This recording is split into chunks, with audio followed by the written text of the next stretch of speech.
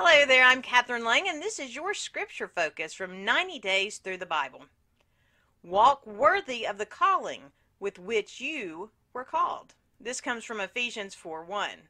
You are designed on purpose and for a purpose. You have been chosen to fulfill a unique place in God's plan. You have all you need to make it happen now.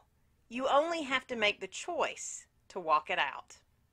Join me on the Practical Proverbs Facebook page for daily scripture readings, prompts, and shares, or visit theproverbslife.com.